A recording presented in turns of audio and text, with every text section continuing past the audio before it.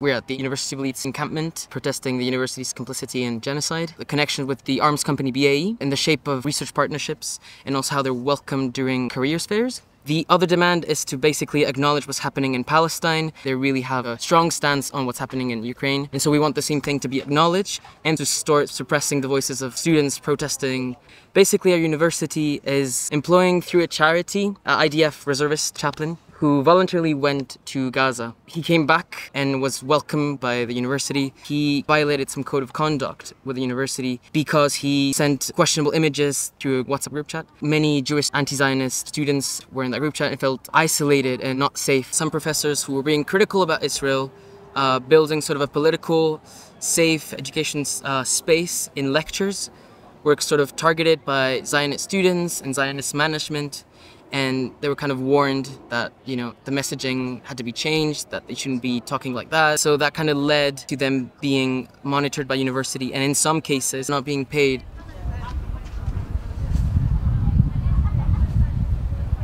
It's been around 7 months of campaigning since October. During those 7 months, we sort of tried the official bureaucratic ways of asking our university to consider and to have a conversation with us. When those ways were rejected, that's when we decided to sort of escalate, occupying Parkinson Building. The main response was to kind of incite the same sort of narrative that we're violent, anti-Semitic, asking us to stop the occupation and then proceed with official dialogue. They locked us in without food, without water, didn't let a student get their insulin. The occupation ended with a meeting with senior management. It was really sort of disenchanting, the meeting, but we managed to make them break their own occupation protocol, that they will not come to an occupation and start a dialogue with the students. Obviously we had to escalate because the demands weren't met.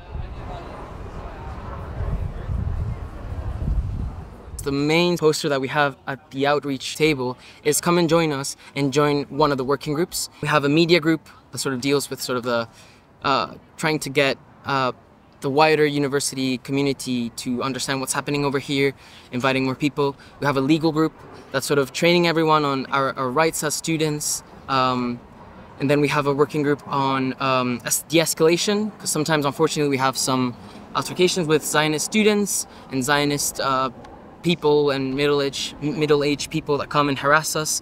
So there's people that are sort of more trained to kind of de-escalate situations if you're not comfortable with. And then the well-being group, which is basically just dealing with being in this space, feeling burnt out. We had sort of a violent encounter with security at the student union.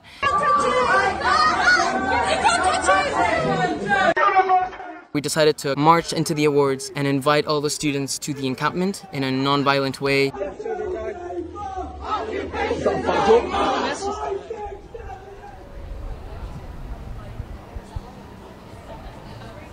We put like a list every so often of the things that we need, and people just come almost immediately with the things that we need. So if people are willing to cook for us, that's a really great thing to support us. Donations, we're doing events. People are trying at these encampments to make sure that people connect the dots and that we dismantle the oppressive system at a system level.